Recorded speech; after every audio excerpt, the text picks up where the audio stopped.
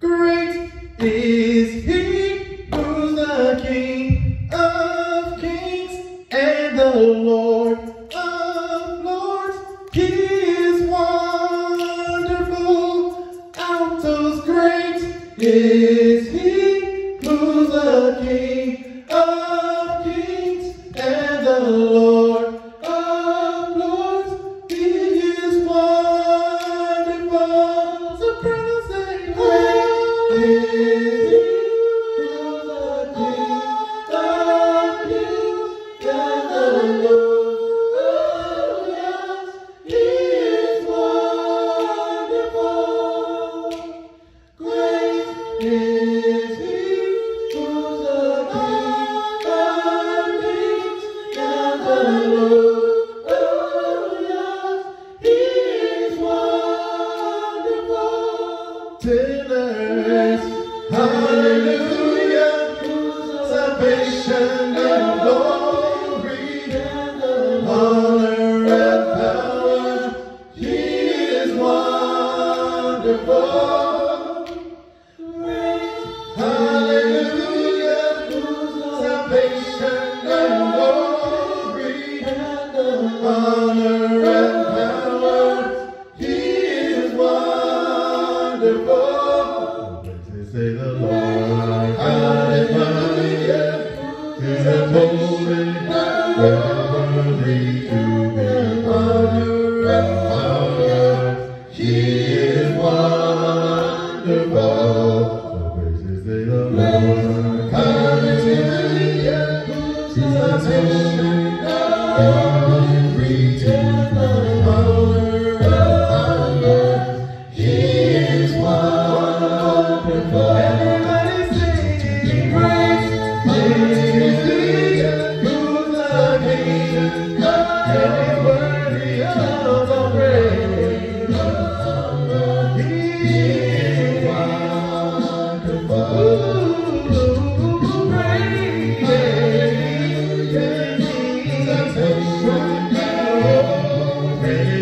of the praise.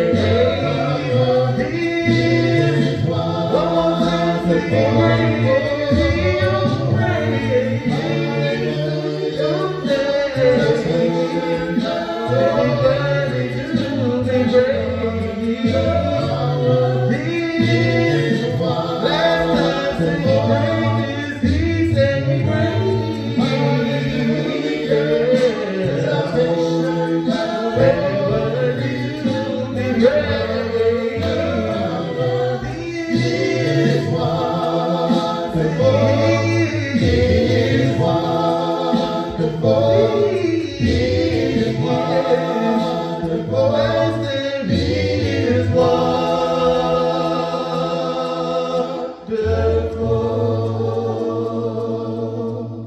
Good morning. Welcome to the worship services here, Southside Church of Christ in the city, beautiful Orlando, Florida.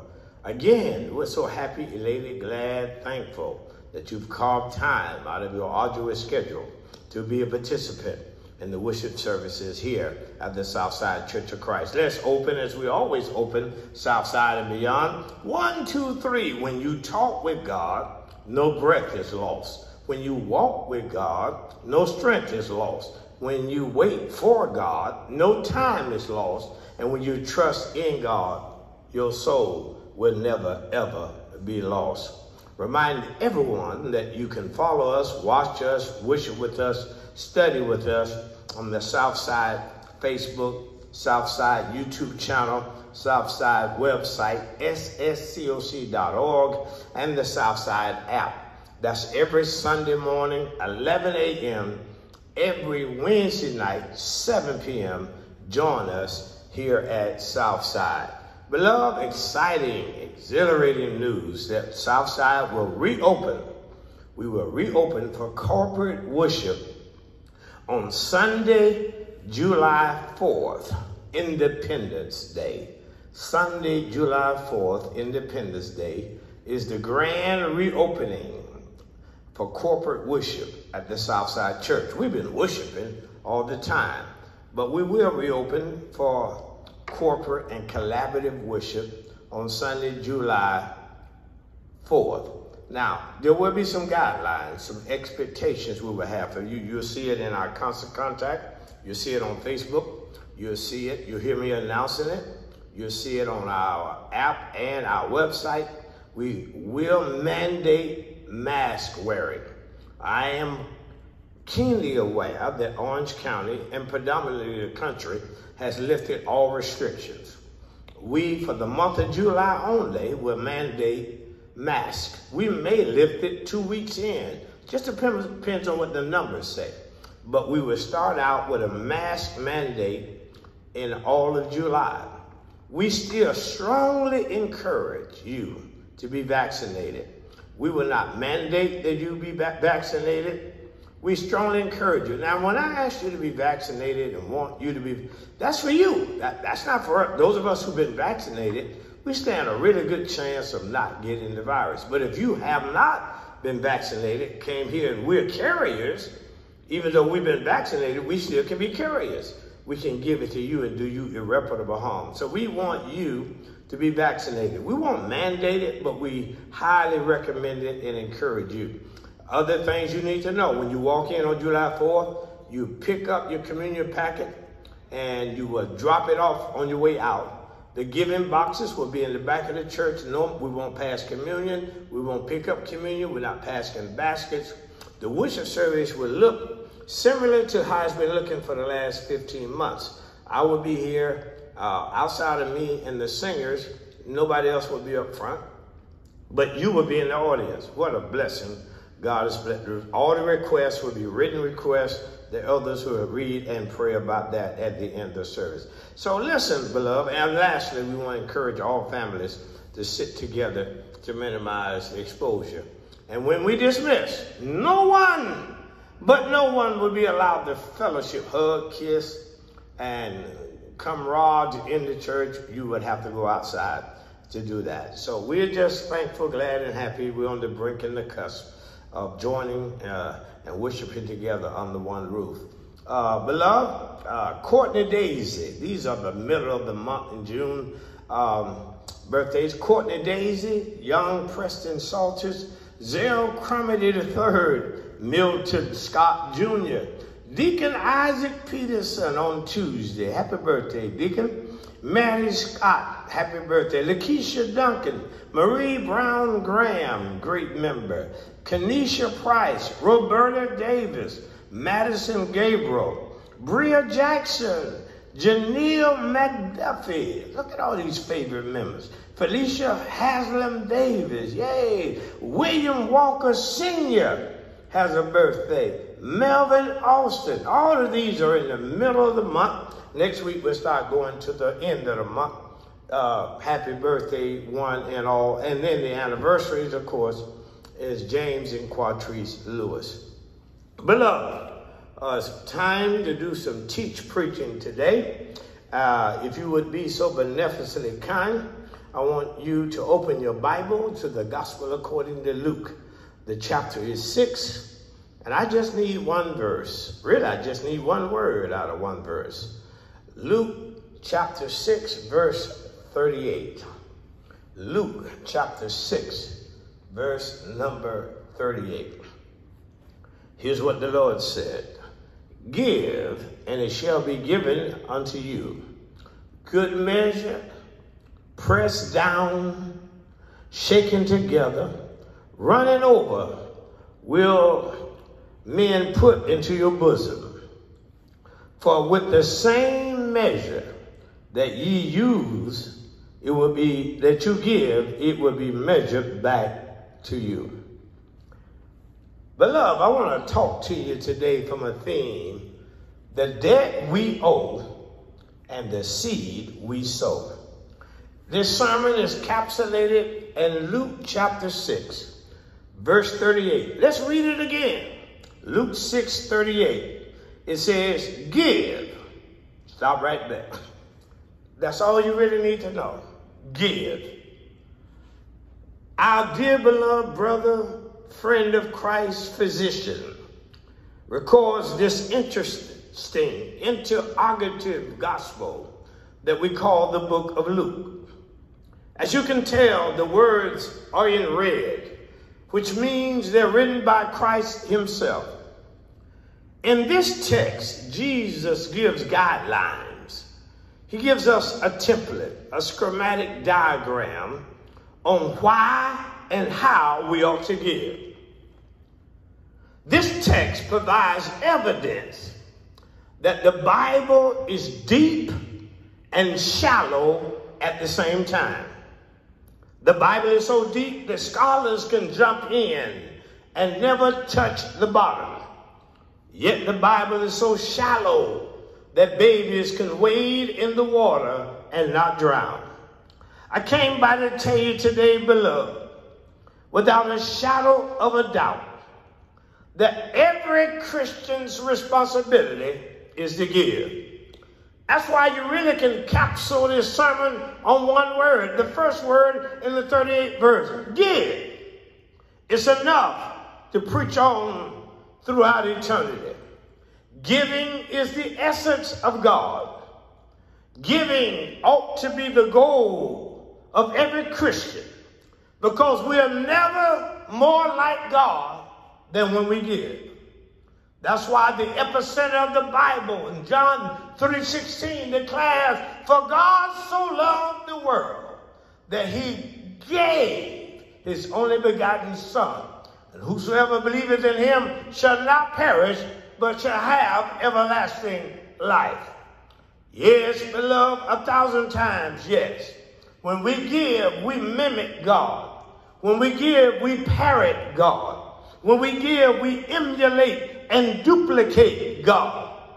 I need to just put this under one umbrella, that giving is a debt we owe and a seed we sow. The first thing I need to drop into your hearing today is this. Let's talk about what giving is not. Giving is not paying. Giving is not paying. Don't get it confused.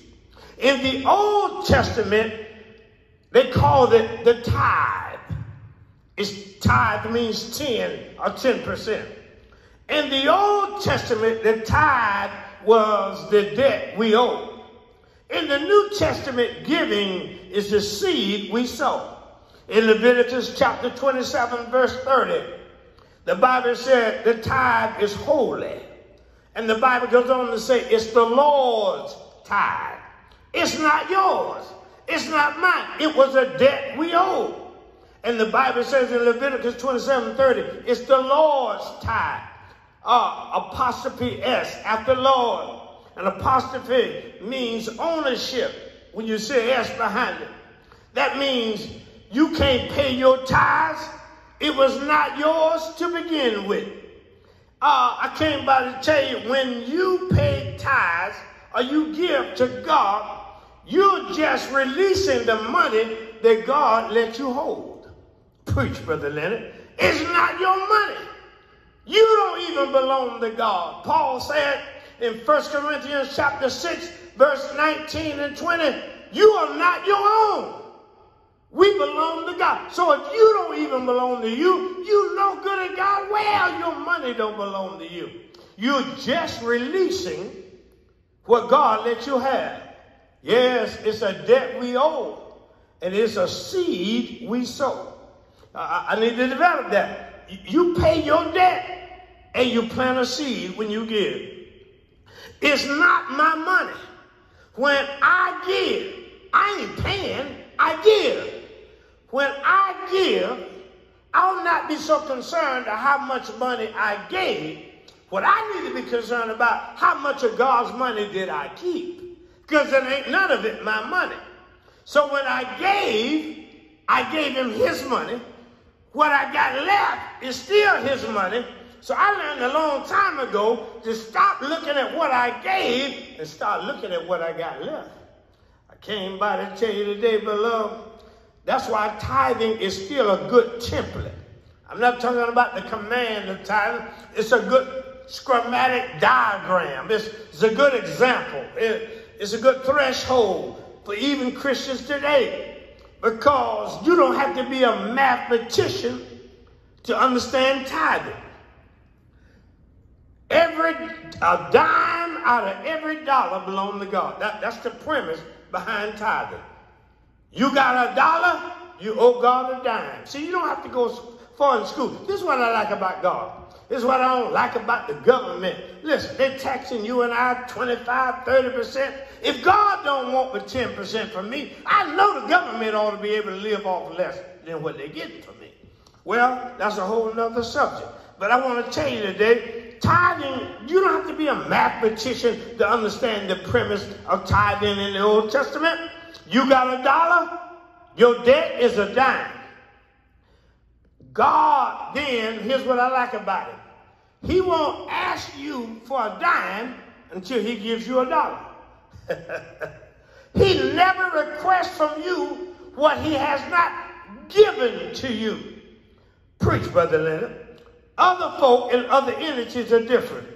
They don't care what you make when you go to the car lot to buy a car, you go to a restaurant to get a meal. They charge everybody the same price. But God charges you. He says you owe me based on how I blessed you. So before he requests anything from you, he'll give it to you. Y'all not hearing what I'm saying? Before God looks for a dime from you, he'll put a dollar in your hand.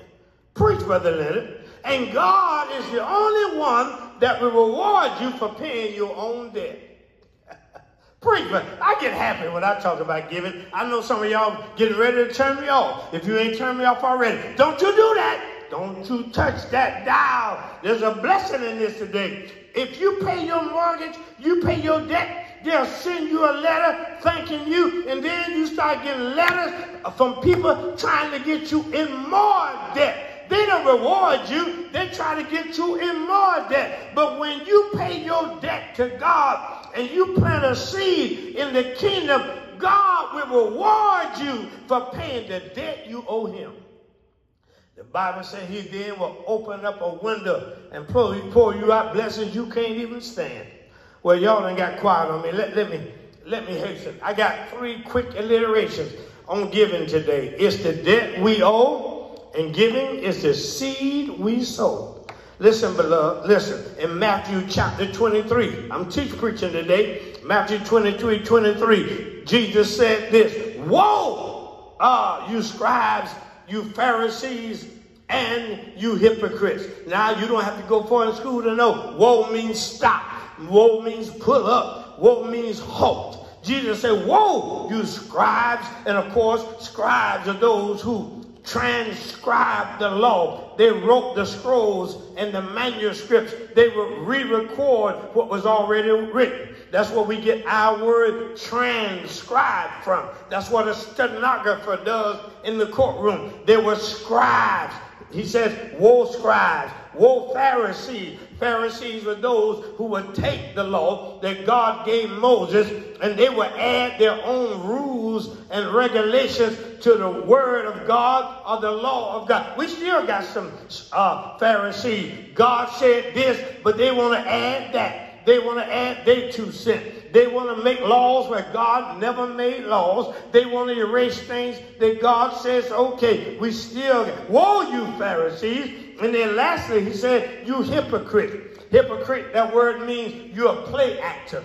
You act one way today, you act another way later today, or another way tomorrow. It's a play actor. That's what a hypocrite is. You act like, or dear said, you may tint like you're something that you're not. That's all TV is play actors. Don't you get confused when you watching TV and thinking you watch. That's play actors. Y'all saw that movie Waiting to Exhale? They were play actors. You know how I know they was play actors? Ain't no way a black woman can burn up a black man's BMW and live. They were play acting. Don't you get it confused. Jesus said, woe, you scribes.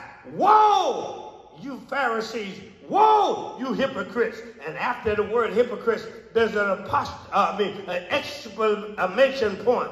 And my English teacher told me when you see an exclamation point, that means what was said prior to that deserves emphasis. So it ought to read like this: woe, scribes, woe, Pharisees, and hypocrites. You say it louder, you put emphasis on it. And the reason he says, woe, hypocrites, he said even the hypocrites then, when Jesus lived, paid their tithe. So what he was trying to tell us, when you don't pay what you owe, you don't give, you don't pay your tithe, you are worse than a hypocrite. I need to develop this further. Listen to me. Anytime there's confusion in the Bible about what a word means, or there's confusion or issue about how to clarify, it's called a law of first mention. Go and see what God meant the first time he mentioned that situation, and that's how he feels all the time. The first time in the Bible, the word tithe, first time in the Bible, the word tithe is used is Genesis, the 14th chapter. Abraham paid tithe to Melchizedek. And the Bible says he paid it out of gratitude. Now remember, Melchizedek is a symbolic figure of Jesus. He has no earthly beginning, no earthly end. Abraham tithed a 10% to Melchizedek out of gratitude. Christians paid their tithes then and are now out of gratitude. It's what you owe. And then when you give, it's the seed that you sow. Malachi 3 still says, will a man rob God? How do you rob God? In tithes and offering. What the Bible teaches again and again, beloved. I know it's hard teaching. I know y'all want to shout and have cotton candy sermons, but we have to talk about giving every now and then. Not because we need or want your money. Giving ain't blessing me or the church. Giving blesses you. Preach, Brother Leonard. God wants us to develop this mentality that we trust him with our money. Oh yeah, some of you trust God with your life, you trust God with your family, trust God with your wife, trust God with your husband, your children, your grandchildren, but you won't trust him with your money. I came by to tell you today, beloved, giving is the debt we owe and the seed that we sow. Now you got to remember, God don't count the way you count. God said, in the tithe, I want 10%. In the New Testament, God even went further to explain to us that he don't count the way we count. In Luke's gospel, this same gospel, the Bible said there was a widow woman that gave 2 mites or 2 pennies. But God don't count like you count. He said he gave, that woman who gave 2 pennies gave more than everybody else, because God counts different than us. God don't count what you gave, he counts what you got left.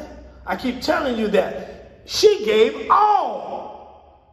Other people gave more, but they didn't give all. And so, beloved, let me quickly help you here, and I'm going to my seat. God expects us to give. God then explains how we give, and then God lets you know he would expand. He expects, he explains. Right here in one verse, he expects, he explains, and he expands. You know how I know he expects it? He says, give. He used imperative tone or imperative mood, which means when he says give, it's a command. It's not a recommendation. It's not a suggestion. It's a command. Give. Right there in Luke 38. He expects us to give because it don't belong to me. It don't belong to you. The benefit for you and I is to give. See, I've learned to stop living out of my own pocket. Yeah, I live out of God's pocket. You know, because when I give it to him, he can do more with my money than I can do with my money. I live out of God's pocket. When you see blessed folk in the church, that's because they give. And they live out of God's pocket. Your problem is you're trying to live out of your pocket. Well, I came by to tell you, I learned that God's pocket is deeper than my pocket, so I live out of God's pocket. You better learn to stop living out of your pocket and live out of God's pocket, and the only way you can do that is to give. God expects it. He commands us to give. It's not a suggestion. 2 Corinthians 9 and 6. As a man purpose in his heart, so let him give. Lord, if you could just wrap your brains around this, beloved. Here's what the concept God expects us to live, to be our mantra, our standard operational procedure. This ought to be the banner that's over the head of every Christian, to give. See, in the world, they teach you if you want to have something, you got to get something. No, Jesus said, if you want to have something, you got to give something. Preach, Brother Leonard. Your financial advisor probably would tell you, if you want to have something, you got to get something. Christ taught while he was here, if you want to have something, you got to give something. Well, let's try that out in life. It's just a true fact. If you want something, just give what you want, and that's what you get. If you want somebody to smile at you when you come here on July 4th, turn around and smile at them. Regular people, I'm not talking about them crazy folk, regular people, spiritual people, will smile back at you. Because in life, folks, you get what you give. That's good news and bad news. There's so many people catching hell right now in their marriage, in their relationship. You just getting what you give. And now you're mad, but it's a law you can't get around. You've been given hell, now you catching hell. You've been running around, now they running around. You've been mean, now they mean. You left, or where the leaf saw now they left. I came back. In life, you get what you give. Let's go further. Smile at people and see, won't they, most of them smile back at you. If you want energy and strength, you know how you get energy and strength? You got to give energy and strength. Preach, Brother Leonard. If you want to be stronger, you got to spend some of your strength to get stronger. You got to lift, move, jump, and throw. You got to expand strength to get strength. Because you get what you give. You want more energy? You got to get up, run, walk, and exercise. If you want to have more energy, you got to spend energy so one day you can have more energy. You get in life what you give in life. You want 2 or 3 good friends? You got to show yourself friendly. In life, folks, you get what you give. If you want more substance in your pocket, learn to give it, because you get what you give. The reason why some people ain't blessed, they ain't giving nothing. And you never will get what you ain't giving. Amen, somebody. What I learned throughout scriptures, God expects us to give. It's the debt we owe. You ain't doing God no favor.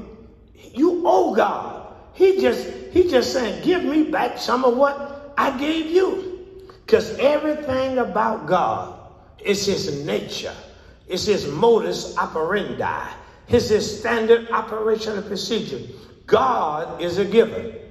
Everything God made was made to give. Man is the only thing God made that wants to take. But God is a giver. God gave us Jesus. Jesus gave the blind man his sight again. Jesus gave the dumb man his speech again. Jesus gave the sick man his health again. Jesus gave Jairus' daughter her life again. Jesus gave the widow woman her son again. He gave Mary and Martha Lazarus again. He gave his back to the cross. Oh, he's a giver. He gave his hands to the nails. He gave his feet to the spikes. He gave his side to the spear. He gave his head to the crowning thorns. He gave his garments to the gamblers. He gave his mother to John. He gave his spirit to God. Jesus is a giver, and we're never more like God and Jesus when we give. Yes, not only does God expects us to give, in that verse he starts explaining why we ought to give. First of all, folks, you need to understand me and understand me clearly. Don't turn me off. It's good stuff if you listen. You ain't blessing God. I don't say you ain't blessing the preacher, and you ain't blessing God when you give. Listen. God don't need your money. He said in Psalms 50, God said, I got so much. He said, if I was hungry, I wouldn't tell you. Ain't nothing you can do about it. You know what it says in Psalms 50 and 10? Here's what God don't like to brag, but every now and then he got to remind us who he is, right? So God said, listen, he said, I got so many cows. Y'all listen, this is what the Bible says. This is why I love the Bible. God said, I got so many cows that I stopped taking inventory of cows and I started counting hills. Psalms 50 and 10. Here's what God said. God said, listen, the cattle on 1,000 hills belong to me. God said, if I start counting them cattle, we're going to be here too long. He said, I'm telling you, the hill, they said, I got 1,000 hills that I got cows on. Beloved, everything belongs to God. Haggai 2 and 8, the Bible said, that old prophet said, all the gold and silver are mine, saith the Lord. Psalms 24 and 1, God declared, the earth is mine, and the fullness thereof belong to me. God said, I don't need your money. Your giving is the debt you owe, and when you give, it's a seed that you sow. Church folk are some of the worst folk when it comes to giving. And really, hate to say it, but sure is the truth, Church of Christ folk can be the most stingy folk when it comes to giving. You know why some of them are stingy? They got this attitude, I'm not giving because y'all can't tell me where the money going. Well, first of all, that's not true here at Southside, but it's irrelevant to your giving, talking about tell me where the money's going. You know what I told a lady who told me that I was preaching one time? Well, y'all preachers can't tell me where the money going. I said, every time you pull up on the parking lot, you parking on it. Every time you open the door, you swinging on it. Every time you step on the step, you stepping on it. Every time you sit in a pew, you sitting on it. Every time the air conditioner come on, you cooling on it. Every time the heat come on, you heating on it. Y'all hear me? Every time the lights come on, you reading on it. You see your money operating all the time. And it's always amazing me. Folk don't ask their doctor what they're doing with the money. They don't ask their lawyer what. They don't know where the doctor lives and what he drives. They don't ask nobody but the judge. And we transparent here, but that's irrelevant to what God commanded you. It's a debt you owe and a seed you sow. And it's amazing. People argue most about the money, ain't giving that no way. I had a lady ask me that one time about where my money going. I said, listen, ma'am, your money ain't going nowhere. How far you think $2 gonna go? Preach, brother, man. I had another member years ago said I was stealing money. That's a lie. I don't even have the money. The elders got the money. I told her to her face, well, if I am stealing, I ain't stolen none of yours because you ain't giving that. Preach, brother Lennon. I know y'all think I'm a church. I am, but I'm in the book. Yeah, church folk can be bad, but I remember a story. I don't know if that happened now. I remember a story of a conversation was going on in a bank vault. In the bank's vault, there was a conversation going on, and somebody asked a $100 bill, where you been? He said, I've been to Saks Fifth Avenue. They asked the 50s, where y'all been? They said, we've been to Marshalls. Then they asked the $20 bills, where y'all been? They said, we've been to Red Lobster. Then they asked the $10 bill, where you been? We've been to Wendy's. They asked the $5 bill, where y'all been? Well, we've been to McDonald's. Then over in the corner, they heard some shouting going on, some noise. Somebody over in the corner howling, thank you, Jesus. God is good all the time. Thank you, Lord. They went over there, it was $1.02. They asked them, where y'all been? They said, we've been in church. That's what we've been. That dollars and quarters stay in church. Everybody else get the big bill. I came by to tell you, giving is a debt we owe. And it's a seed that we sow. The reason you ain't reaping much, you ain't planting much. Folks, it's abundantly. Let me hurry on, because I'll be here too long. Luke 6:38, 3 alliterated. God expects it, God explains it, and then God expands it. In Luke 38, he says, give. Y'all read it with me. And then it'll be given unto you. He explains it beautifully. You get what you give. That's the explanation. Why do you give? Because if you give, it'll be given unto you. It's a beautiful explanation of the debt we owe. It's a seed that we sow. In life, you get what you give. And then he starts talking about how it expands. And I'm going to sneak to my seat. He explains that he expected, give. imperative mood, which means it's a command, not a suggestion or recommendation. Give. He expects it. Then he explains it right here in the verse. If you give, you'll get. And then he starts talking about the expansion. He says, listen, how do I expand it? He says, I'll give you, when you give, good measure, pressed down, shaken together, run it over. Listen to me. Good measure. God wants you and I to have a good life. He said in John 10:10, he don't just want you to have life. He wants you to have abundant life. In Psalms 23, verse 5, he says he don't just want to fill your cup. He wants your cup to run over. That's good measure. He said, but all that is predicated on the command to give. It's the debt you owe. It's the seed that you sow. You can't have a crop if you don't plant nothing. You can't reap if you don't plant. You can't reap if you don't sow. Okay, I'm about to get that. He said, I'll take it and I'll make it good measure. He expects it. He then explained it. And now he said, I will expand. God said, I can expand it. He said, press down. When you press something down, you can get more in. When you press down, when you're in your suitcase and you got a bunch of clothes, you start pressing it down so you can get more in. No, y'all still ain't got it. When I go to Baskin Robbins to get ice cream, bless my heart, and I say, I want a pint of ice cream, I tell the girl behind, put it in. Don't just give me 2 scoops. Press it down. If you press down, you get more in. Preach, brother Lynn. God said, when you give, when you pay the debt you owe and the seed that you sow, God said, I'll take your money, I'll take your gift, and I will press it down. Because when you press it down, you can get more in. And the more you give, the more he presses. And the more you'll get, God take your money and press it down. He'll give you good measure. That's abundant life. He don't just fill your cup. He runs it over. But it's all predicated on you giving. But Brother Leonard, I'm sorry, you ain't giving. Brother Leonard, I'm struggling. You ain't giving. Brother Leonard, I ain't never got enough. You ain't giving. It's impossible. Come to me. Call me. Write me. Brother Leonard, I've been giving, paying 10% plus. I've been generous regarding the check, and I ain't got no money. Come. It don't happen.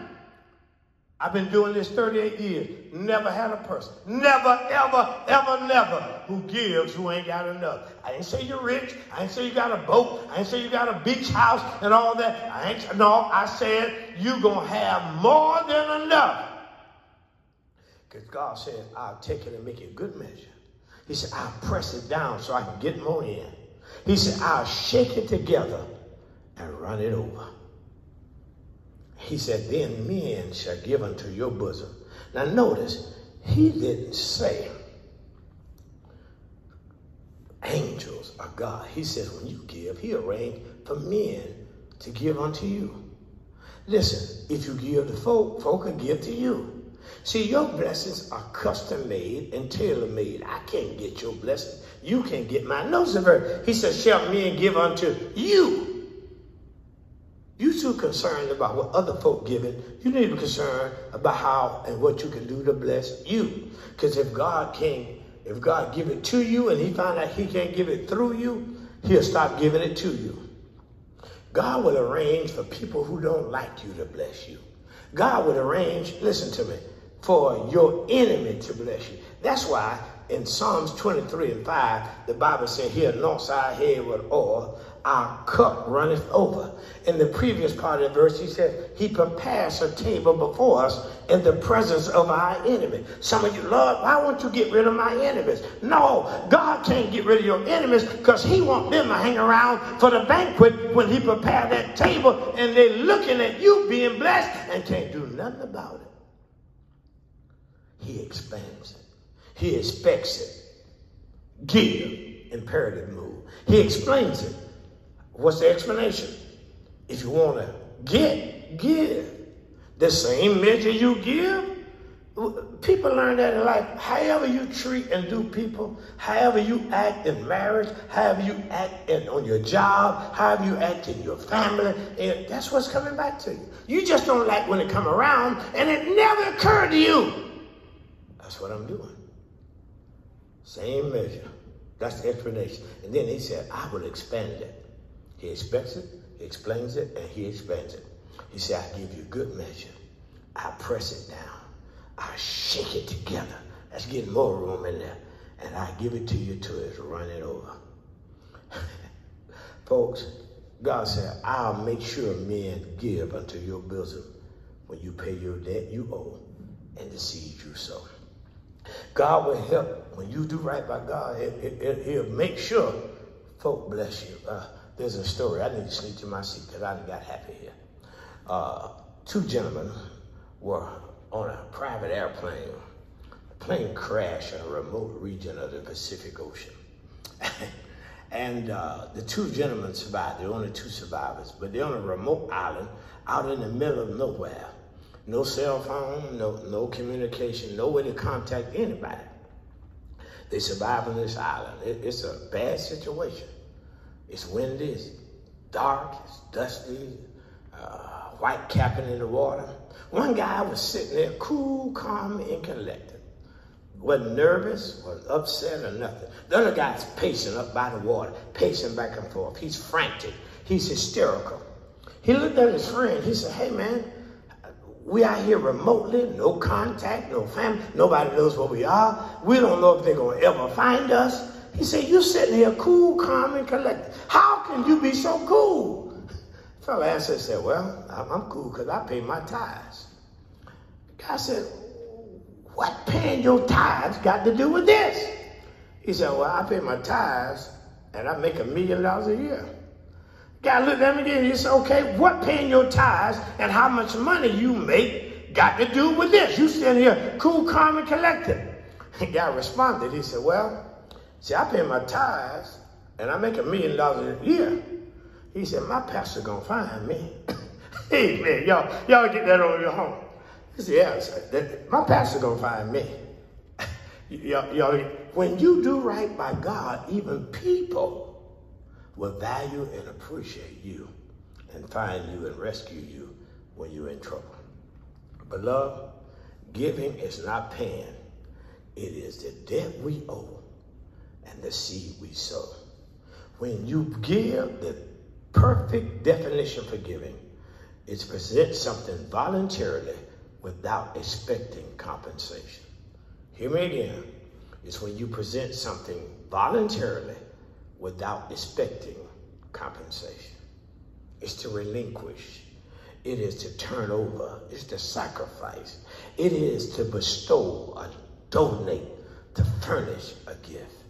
That's what giving is.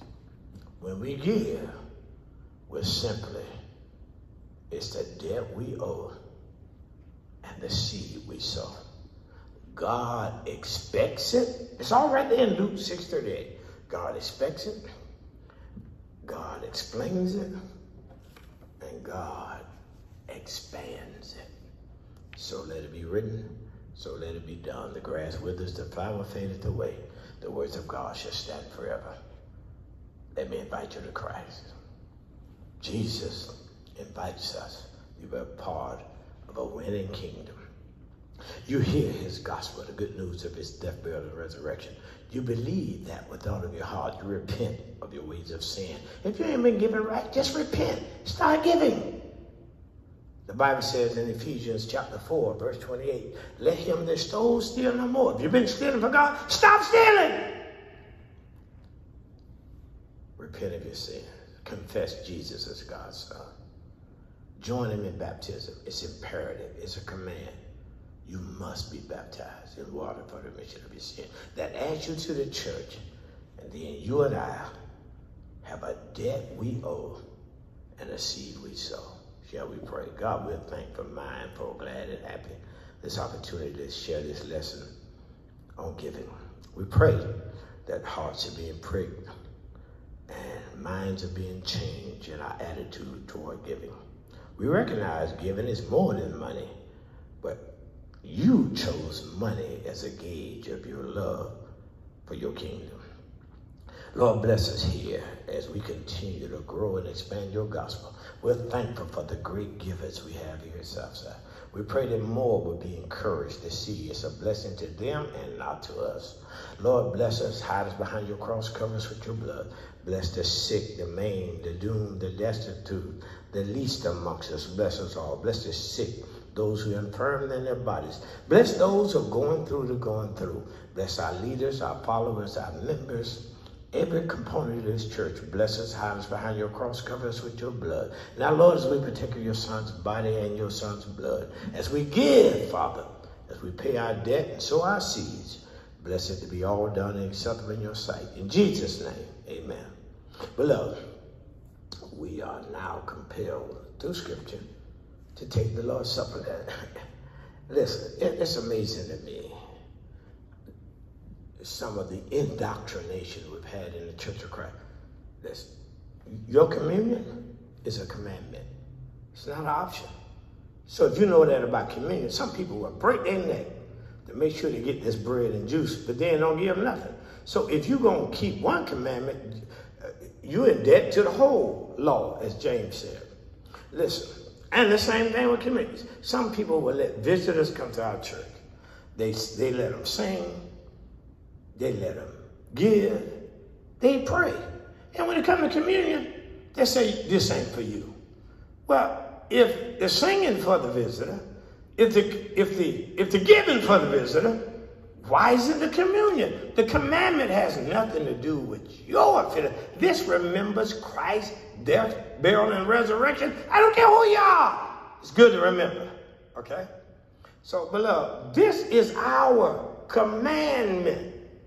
I'd be like telling a non-Christian they don't not live right because they ain't a Christian. That those rules are just for Christians. No. Even if they're not Christian, it's still right to follow a rule that God gives, right? So this is for us to remember. We take this bread, this unleavened leaven. Remember how he died on the cross. Let's take it together. He said, not me, at the Last Supper, do this in remembrance of me. And the early church partake it on the first day of every week to commemorate, to memorialize his death, burial, and resurrection. Let's take the bread together.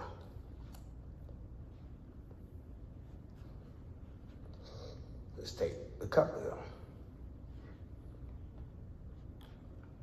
That's his blood. Thank you, Jesus. Friendly reminder, if you want to come by any weekday from 10 a.m. to 1 p.m., myself, Deacons Johnny Johnson, Danny Davis, and Clarence Wilson, and myself are here to receive your lay-by and or distribute you communion. If we're not here, you'll find a plethora of communion packages in the mailbox out front. If you want to drop your lay-by off, please don't drop cash, but slide it under the door. We'll receive it, register it, deposit it in your name. It's time to give. It's time to get happy. It's time to do what we've been preaching about. This is the debt you owe, and it's also a seed that you sow. God's the only one that rewards you for paying your debt. You owe him. He said, but if you pay it, it's a seed. I'd expand it. I'd take it and grow it for you.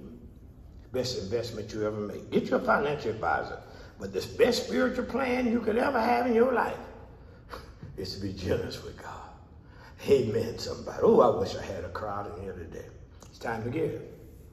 You can see on your screen to my left and your right, we have 3 online giving opportunities. At the bottom of the screen, you see we have a mail-in opportunity. If you're not safe and online, you're not comfortable, or you don't even understand it, our P.O. box is at the bottom of the screen. You can take your lay-by. Please don't mail cash. Check or certified funds and mail it to the P.O. box below. We'll get it, register it, and deposit it in your name. The overwhelming majority of people give online. At the top of the screen, Giveify. You can go online. It's safe, it's swift, it's secure. It keeps tab of how much you're giving all year long. Same Giveify, by far our most popular. Then we use PayPal for those who are comfortable with that app. Just give on PayPal to the Southside Church of Christ. And then thirdly, But second in popularity is our Cash App. Safe, swift, and secure. It'll keep tabulations of what you're giving to the Lord and to the church. You can review it and say, you know what, I ain't doing what I ought to do. I got a debt I owe, and not only that, I got a seed I can sow. Be generous with God. The Bible says, give, Luke 38, and it'll be given unto you. How? Good measure, pressed down, shaken together, running over, with men pour into your bosom. Same measure you give is what you'll receive in return. Giving is a debt we owe, but a seed we sow. Every other bill you got in life, it's just a debt you owe. It's not a seed you sow. God says, I expect it. God then turns around and explains it. Then God, as only God can do, expands it. So let it be written, so let it be done. The grass withers, the flower fadeth away, but the words of our God shall stand forever. Be sure, double dog sure, you keep your obligation with the debt you owe and the seed you sow. God bless you. God keep you. Have a wonderful day.